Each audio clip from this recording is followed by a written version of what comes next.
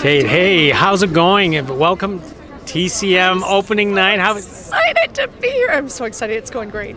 I know it is a terrific night, especially, now we're all here in person, but I know you have a presentation there this weekend. I have a couple. I'm actually, I'm presenting for the Judy Garland, Mickey Rooney movie, Strike Up the Band. Okay. And then I'm also presenting for the North American 4K restoration version of the 1974 Three Musketeers with Michael York and Raquel Welch.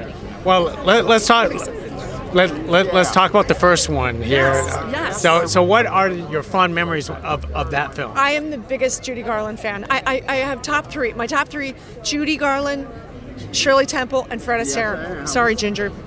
I love Ginger too, but those are my top three. My top three. Yeah. And also I have this. I share the same birthday as Judy Garland. Really? Yes. That's a fact I did not know. 10th. Yes, not the same year, but I've always been a fan of hers, and I just feel like her music, her songs, her voice, her acting, she's just funny, and her transformation from child actor to leading lady was so interesting and wonderful. Every film she did and every song she sang, her singing made me feel better, and even when I cried, it was a good cry. Yeah. Yeah. Well, I don't know, you're pretty funny yourself.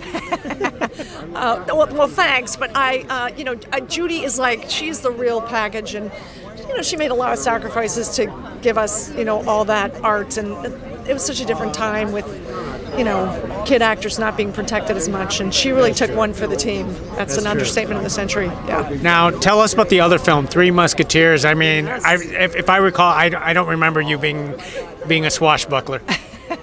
I'm not, but this movie is so funny and so beautiful. You get a chance to see it, even if you don't watch it in 4K. It's Raquel Welch, the late Raquel Welch, and Michael York, who is amazing. He did a lot of his own stunts. He was injured a lot. I learned that watching TCM. But it's visually, it's gorgeous with beautiful people. Charlton Heston's in it, Oliver Reed, Richard Chamberlain. It's a great movie. It's beautiful and so laugh out loud funny. Well, you can't dispute a film that's been remade over and over again. This is true. I mean, yes, I was going to say, and talk about transporting you to another time. It's a glorious trip. It's really great. If you get a chance to see it, it's worth it.